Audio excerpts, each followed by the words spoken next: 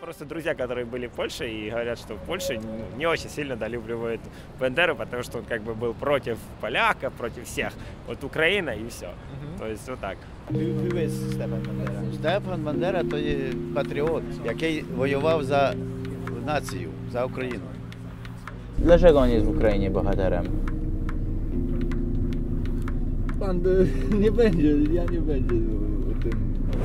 Bandera, fuck the communism, fuck the Nazis. And Bandera sit in the concentration camp. To jest, proszę pana, sztandar, wie pan jaki? OUN. To jest OUN. Jak pan to ocenia? To zdecydowanie. To jest zdecydowanie nie do przyjęcia. Absolutnie nie do przyjęcia. Oni muszą od tego odstąpić. Historia jest historią. Niech oni zapiszą, że coś było takiego, ale nie można na tym wychowywać młodzieży szkolnej i narodu.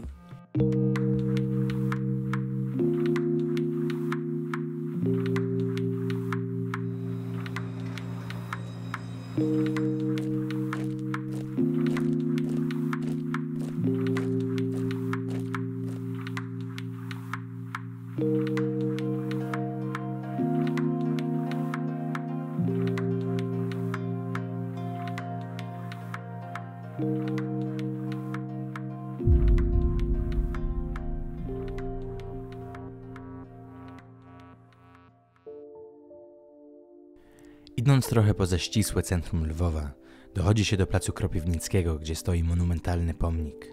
Plac dominuje 7-metrowa figura wykonana z brązu, a za nią 30-metrowy łuk triumfalny. Pomnik przypomina architekturę autorytarnych reżimów XX wieku. Zresztą wykonawcy pomnika, rzeźbiarz Mikołaj Posikiri i architekt Michał Fedyka, sami się do tego przyznają. Zaznaczają właśnie, że taki wygląd kompleksu ma podkreślać heroizm czasów Bandery. Bandera to ukraiński polityk niepodległościowy o poglądach skrajnie nacjonalistycznych, jeden z przywódców organizacji ukraińskich nacjonalistów. Współtworzona przez Banderę frakcja OUNB oraz podporządkowane jej siły UPA ponoszą odpowiedzialność za zorganizowanie w latach 1943-1944 ludobójstwa polskiej ludności cywilnej na Wołyniu i Małopolsce Wschodniej, którego ofiarą padło około 100 000 osób. To ludobójstwo było niezwykle bestialskie. Na Wołyniu ukraińscy banderowcy zniszczyli aż 91% polskich osad wiejskich i zagród. Historyk Aleksander Korman ustalił aż 362 metody bestialskich tortur stosowanych przez UPA wobec Polaków. Ryszard Szawłowski, specjalista z zakresu prawa międzynarodowego, w swoim artykule 3 ludobójstwa, gdzie stawia równoważność zbrodni dokonanych przez III Rzeszę, ZSRR i nacjonalistów ukraińskich, nazwał wydarzenia na Wołyniu genocidium atrox, czyli ludobójstwo okrutne. Dzisiaj nasz wschodni sąsiad, według wielu polskich komentatorów, buduje tożsamość na tradycji czynnego nacjonalizmu Dmytro Doncowa, czyli tego wdrożonego w życie przez OUN i UPA. Polityka ta jednak nie jest ograniczona do niszowych organizacji czy ruchów nacjonalistycznych. To przecież były prezydent Ukrainy, Wiktor Juszenko, nadał Stepanowi Banderze tytuł bohatera Ukrainy.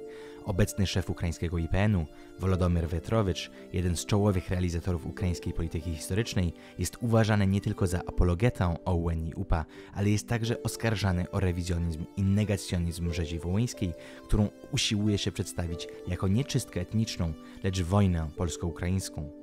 Na Ukrainie z inicjatywy władz buduje się pomniki nie tylko skrajnym nacjonalistom, takim jak Stepanowi Banderze, Romanowi Szuchewiczowi, Dmytrowi Klaczykowskiemu, ale także ukraińskim SS-manom z dywizji SS Galicjan Hałyczyna.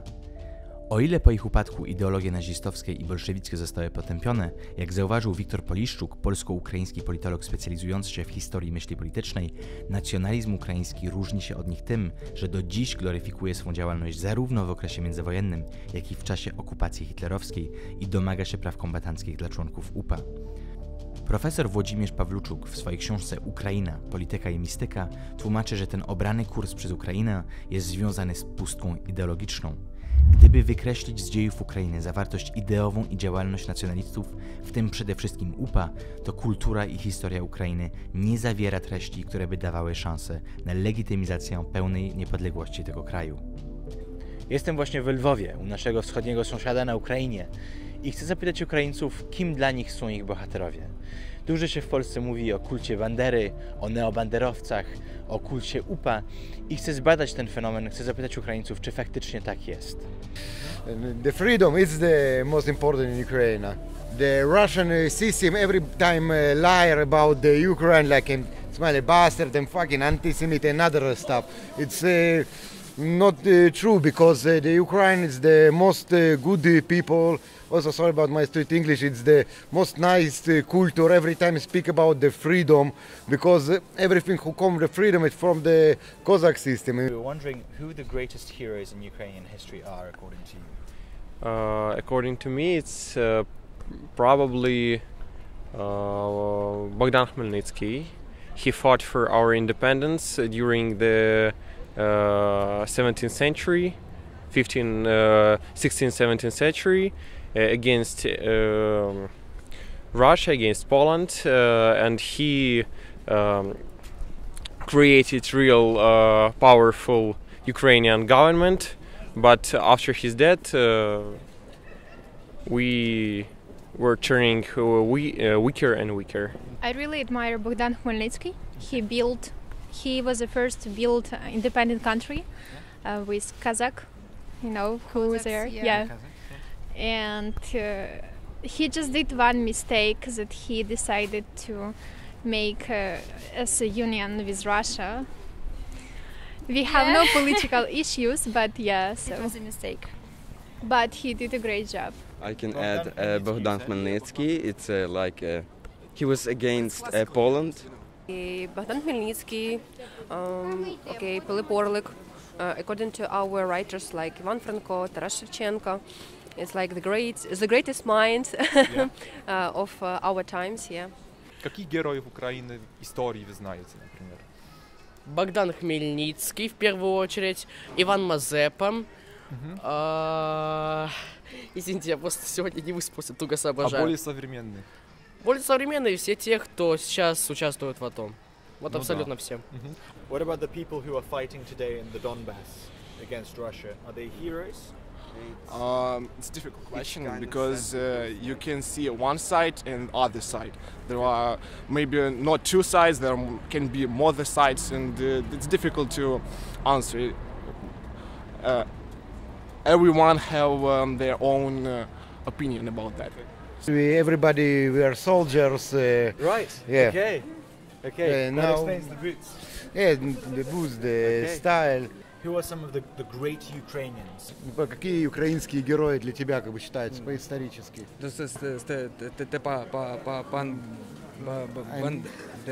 Степан Бандера, from Степан Бандера, и еще какой... Шухевич. And why Stepan Bandera and Shuhevich?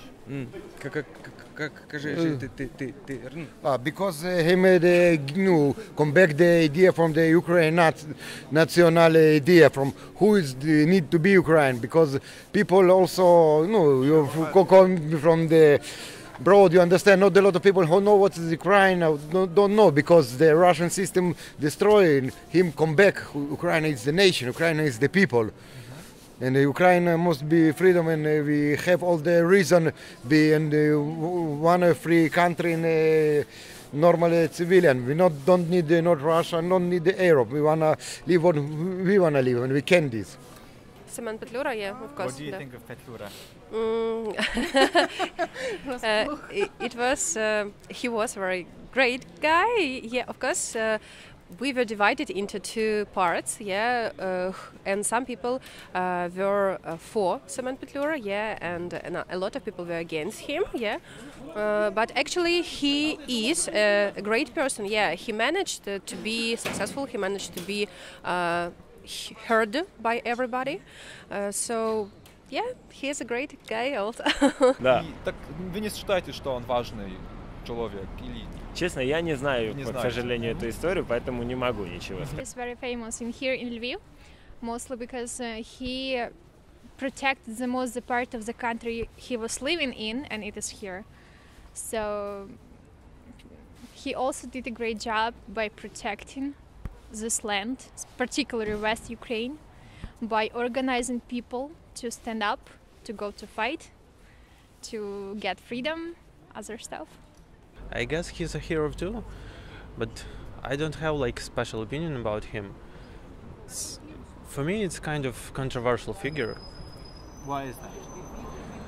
Because of all of stuff he was involved in, because all of the fights. I'm not very clear about him, actually. But Bandera, you are very clear. Yeah. And what do you think about Szymon Petlura? What is your opinion? Степан Петлюра, что ты думаешь? Какие твои разногласия? No, it's changes because in this time after the first war in Ukraine, a lot of people also Machno, Petlur, also another guys only everybody separate, and this be a problem because this problem Ukraine lost. А про Петлюру вы слышали? Симона Петлюру? Да. Слышал, но, к сожалению, уже ничего не помню. Ничего, да? Szymon Petlura, yes, he fought all for our. He created one of the creator of Ukrainian UNR. It called in Ukrainian, but his methods were very brutal. He killed. Yes, he's so controversial person in our history, but there were strong times, and probably we needed such men. And the other man I'm going to ask about, I don't know if you can guess. Bandera. Yes.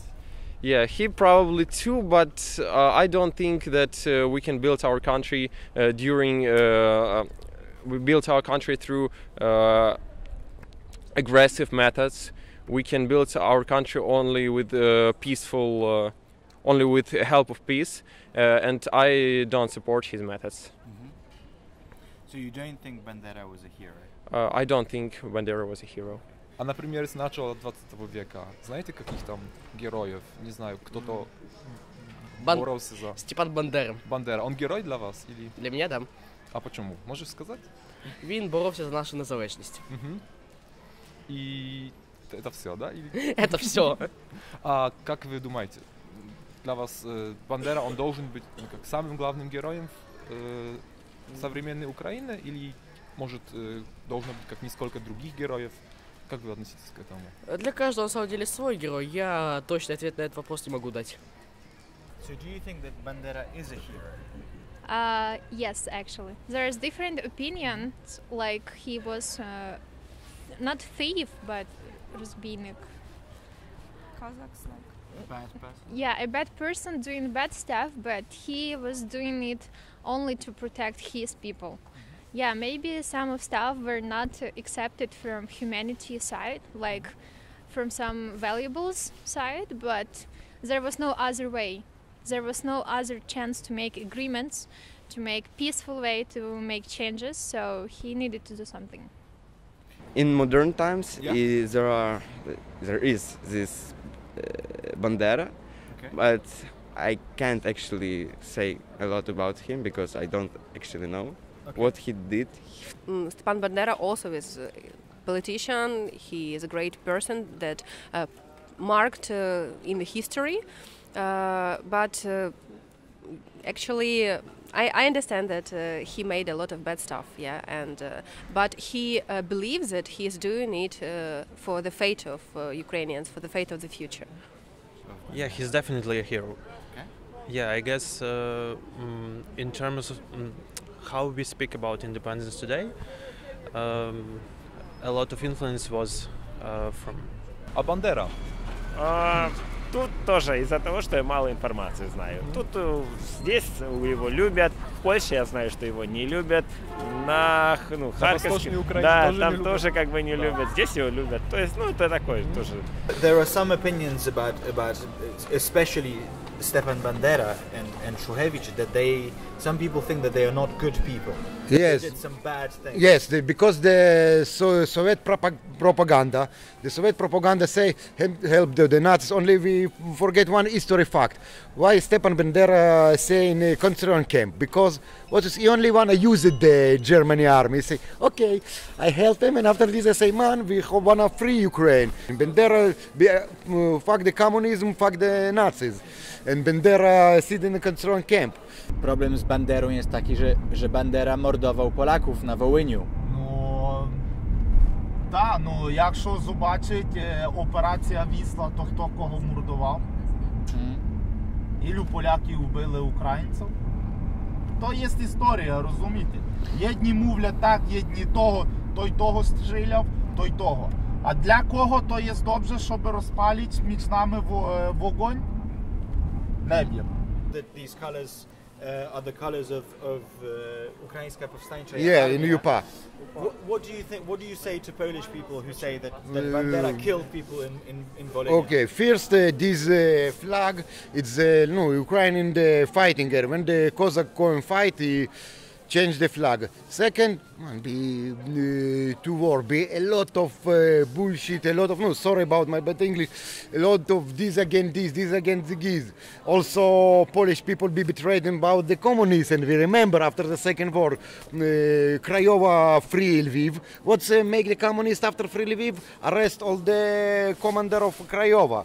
And this time be like, you know, it's my village and also my village, you need to forget it. Also in the first war here in Lviv, USS and the Polish army fight against, after this we peace and fight against communists. We need to forget all the stupid stuff and continue on the new. We have one enemy, it's the Russia. But all people in our country, all people in Ukraine know some figures like Petlura. Yeah, we all know the names. We don't know dates. Exactly. We don't know years, but we know that those people are so important to build who we are right now and to make our for Ukraine independent. Oczywiście Sonda Uliczna nie jest dokładnym ani miarodajnym narzędziem, odzwierciedla jednak pewne nastroje społeczne. Na przełomie 2014 i 2015 roku Fundacja Demokratycznej Inicjatywy przeprowadziła sondaż, co jednoczy, a co dzieli Ukraińców. Banderę pozytywnie oceniło 12,5% badanych, a negatywnie 19,8%. Jednak w badaniach lokalnych rezultaty wyglądały drastycznie inaczej. W Galicji 47% ankietowanych oceniło pozytywnie jego wkład w historię, a negatywnie zaledwie 1%. Na Wołyniu pozytywnie oceniło go 34,7% respondentów, a negatywnie 6,8%. Badanie Instytutu Socjologii Narodowej Akademii Nauk Ukrainy z 2015 roku wskazało podobny ogólnoukraiński poziom sympatii do Stepana Bandery na poziomie 12,9%. W 2016 roku ośrodek TNS przeprowadził sondę wśród Ukraińców. Jedno z pytań brzmiało: którego z swoich rodaków cenisz najbardziej? 30% wymieniło Tarasę Szewczenkę, 4% Bogdana Chmielnickiego i kolejne 3% Stepana Banderę. Co ciekawe, aż 38% respondentów uchyliło się od odpowiedzi. But someone who made something great for our country, I don't even know. You know, if you wanna cut something from pie, you need to make this pie. Yes. Yeah. Anyone make this pie. Only cut in our country. You know. Bandera jest w dużej mierze bohaterem lokalnym, zachodniej Ukrainy. Warto też zwrócić uwagę na to, że budowa mitu UPA jest oparta głównie na aspekcie walki z NKWD i Sowietami. Kwestia rzezi wołyńskiej, jak i kolaboracji nacjonalistów z Niemcami jest na Ukrainie niewygodnym tematem. Walki UPA z Sowietami w latach 44-60 są z kolei w Polsce zupełnie nieznane.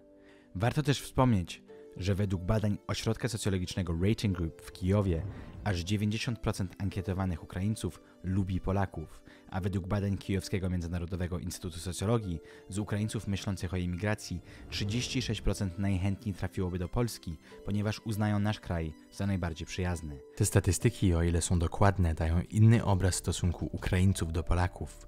Sugerują też pewien dysonans pomiędzy stosunkiem zwykłych mieszkańców Ukrainy a zachowaniem jej elit, które jeżeli chodzi o politykę historyczną, często są antypolskie. Ostatnim przykładem takiego zachowania jest ogłoszenie, iż w Lwowie rok 2019 będzie rokiem Stepana Bandery i organizacji ukraińskich nacjonalistów. Czy niewiedza Ukraińców co do rzezi wołyńskiej tłumaczy bądź usprawiedliwia poparcie dla Stepana Bandery i innych skrajnych nacjonalistów? Moim zdaniem absolutnie nie. Ważna jest prawda o tym krwawym ludobójstwie. Nie można bowiem budować relacji polsko-ukraińskich na fałszu. Ciężko budować prawdziwe przyjacielskie relacje, gdy ofiary rzezi wołyńskiej nadal nie doczekały się ekshumacji, identyfikacji i godnego pochówku.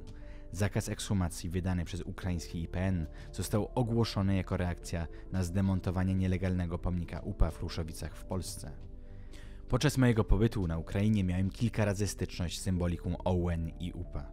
Między innymi w ukrytej restauracji na rynku głównym o imieniu Kryjówka, która inspiruje się symboliką skrajnych nacjonalistów ukraińskich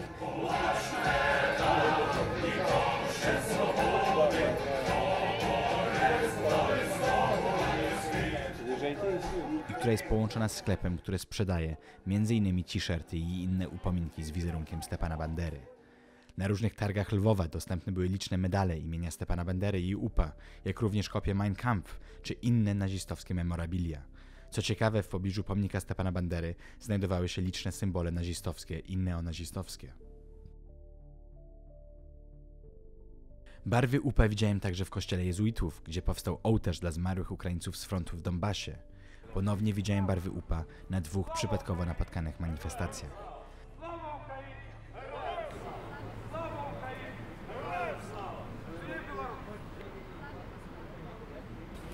But it is linked. Earth and blood. I understand. Понимаю. Да. No, but it is to do with Stepan Bandera. To jest Stepan Bandera zasnował, tak. Ale to ще був до Степана Бандери той прапор. Aha. 300 років назад. Inne wytłumaczenie brzmi, że gdy wylewa się krew na niebiesko-żółtą flagę Ukrainy, której barwy reprezentują niebo, czyli pokój, oraz zboże, czyli bogactwo ziemi, barwy zmieniają się na czarno-czerwone, czyli ziemia i krew. Niemniej, jakiekolwiek by te wytłumaczenia nie były, barwy te jednoznacznie kojarzą się nam, Polakom, ze zbrodniczą działalnością OUN i UPA i powinny być zabronione. Domaganie się prawdy o rzezi wołyńskiej oraz potępianie kultu skrajnych ukraińskich nacjonalistów na Ukrainie nie powinno jednak wiązać się z antyukraińskością. Przy każdym naszym działaniu powinniśmy sobie zadawać pytanie, jaka jest polska racja stanu, a także zastanawiać się cui bono, czyli kto na tym korzysta.